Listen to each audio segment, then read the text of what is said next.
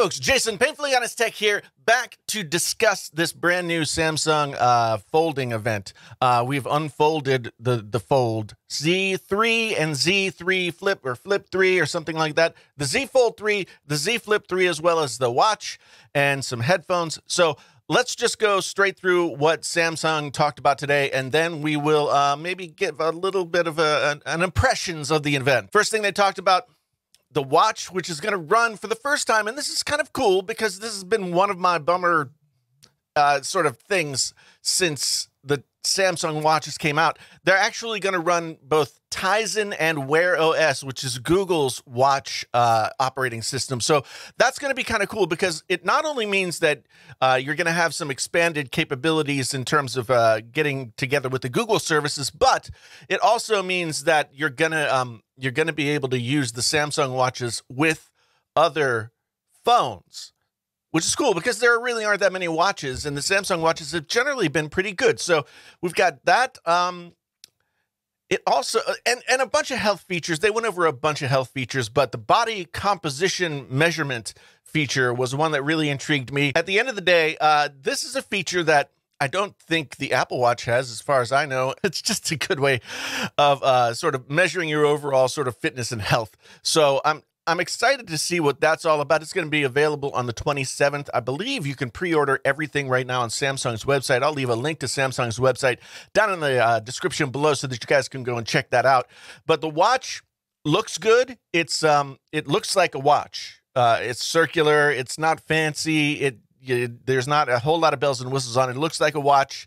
The OS looks like now it's a little bit more streamlined, and you can match it more with the aesthetics of your phone in terms of the UI and that kind of thing. Gone are the little dials that were there before. So the watch looks like it could be a winner for Samsung. I don't believe they gave a price on that, but the price will be on the website. So that'll tell you. The Galaxy Z Fold 3 and the Galaxy Z Flip 3. Now, on first glance, they are cosmetically the same. They didn't show any of these phones like physically in people's hands. Everything looked like it was somewhat CGI'd, but cosmetically they looked just about the same as the previous models. There are some differences that might make a difference to you. The Z Fold 3, they've worked really hard to get the front screen to be more usable. I guess they found that a lot of people are using the front screen as much, if not more, than they use the unfolded screen. So now it's got 120 hertz display.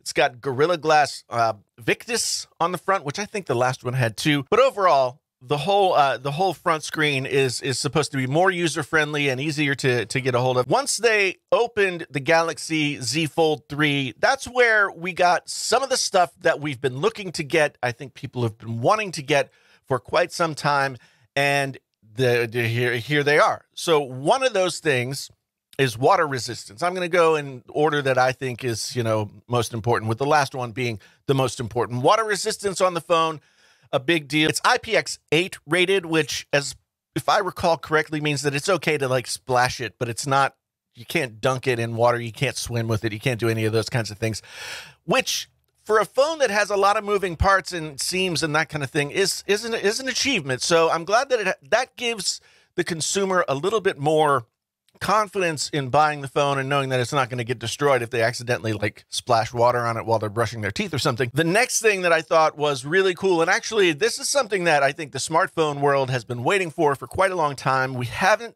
seen it, and now we have, or now we will, I guess. That is under the screen camera. Under the screen camera. So the way that they explained it was the camera will live, the front-facing camera, or the camera that's inside the unfolded screen, will live underneath the screen. They figured out a way to put pixels over top that. But then when you want to use the camera, those pixels will go away, and you'll be able to then see the lens, take pictures, do video calls, whatever it is that you're doing.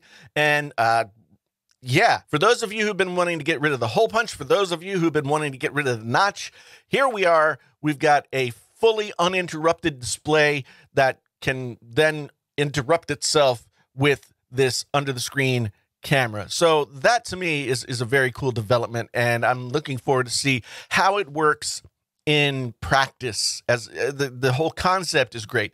How does it work in practice? Last but not least, with the Z Fold 3, something that everybody is clamoring for, but we were all wondering, would the technology of the foldable screen allow for this to happen? The Samsung Z Fold 3 has S Pen support.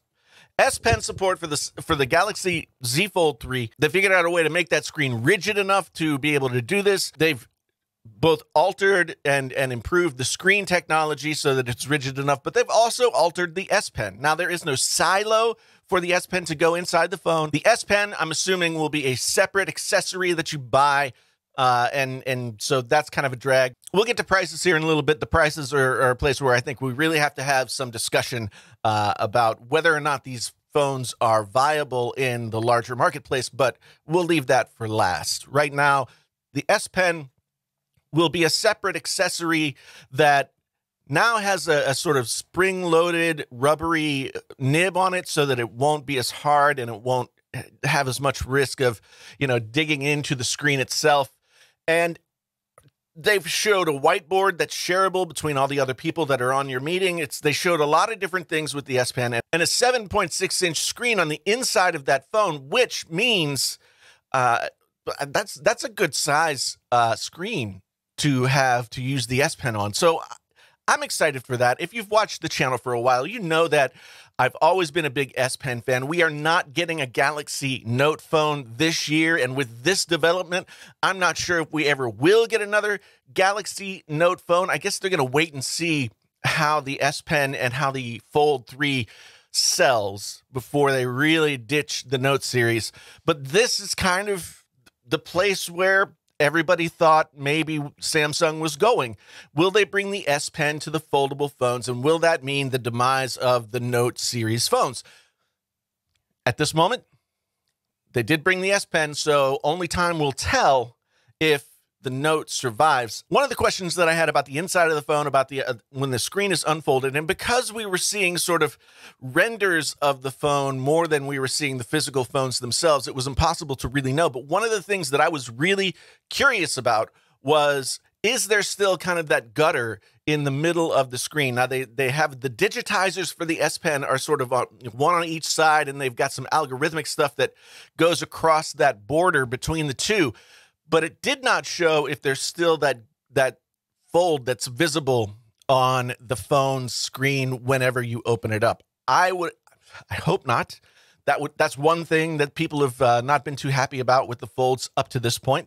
And if they were able to get rid of it, that's great. But if you're using the S Pen and you have to right across and that will be really annoying. So I couldn't really get a sense of whether or not that gutter in between the fold of the screen was still there. So that's one concern that I have. The frame of both phones is aluminum. I'm hoping that the build is somewhere in the ballpark of the Galaxy S21 Ultra, which was the strongest glass phone I have ever used. It was a beast. The frosted glass on the S21 was a fantastic feel and very, very sturdy in the times that I dropped it in other things. Never really had any fear of dropping it, which hasn't always been the case for Samsung phones. Then they moved on to the Z Flip 3. They didn't spend as much time on this. I think that most of the things that worked with the Z Fold sort of carry over to the Z Flip 3, although there is no S Pen support.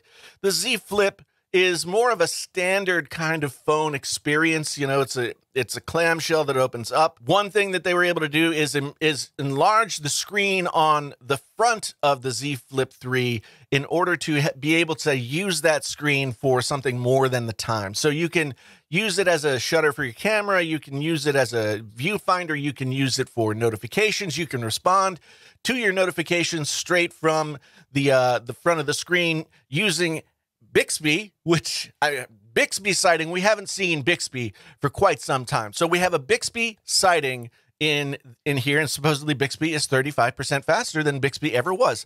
So if you're a Bixby fan, rejoice.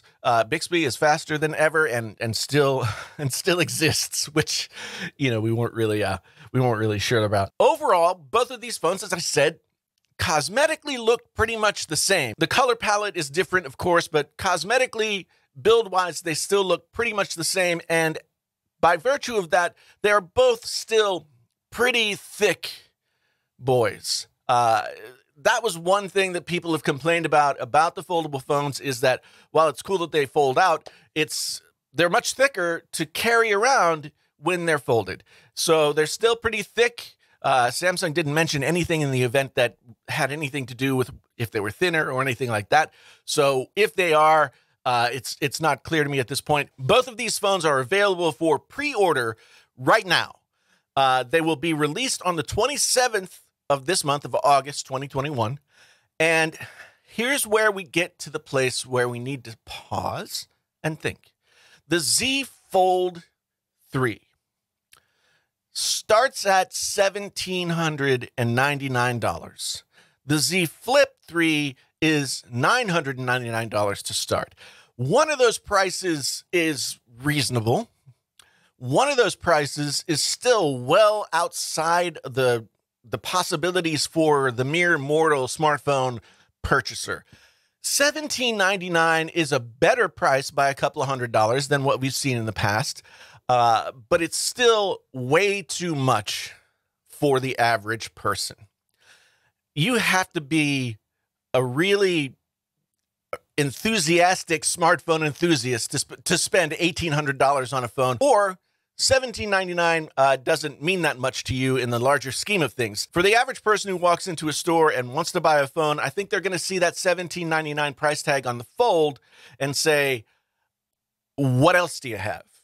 And maybe then they'll go to the Flip, and the Flip will be where they go.